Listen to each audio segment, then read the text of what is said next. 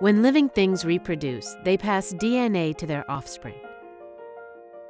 Through asexual reproduction, some living things, like bacteria, can reproduce without a partner. Offspring made this way are genetically identical to the parent. Other living things, like people, reproduce with a partner. This is called sexual reproduction. Offspring made this way inherit equal amounts of DNA from two parents. Each of us has 2 copies of every gene.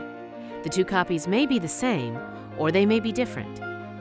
The combined output from all of our genes influences our inherited traits. When 2 biological parents make a child, each parent passes down 1 copy of each of their genes. For each gene, which copy is passed along is random, and it may be different for each child. Each child gets a unique combination of copies of all of their parents' genes. This mixing contributes to genetic variation. Because they share genes, children resemble their parents and each other. But unique gene combinations give each individual a unique set of inherited characteristics.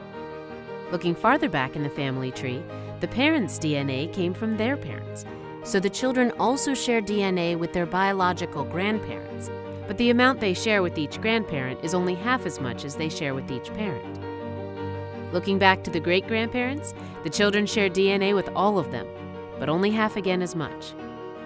This inheritance pattern explains why you have more genes in common with closer relatives, like your mom, than you do with more distant relatives, like your great-grandmother. In this way, your DNA holds a record of our family relationships.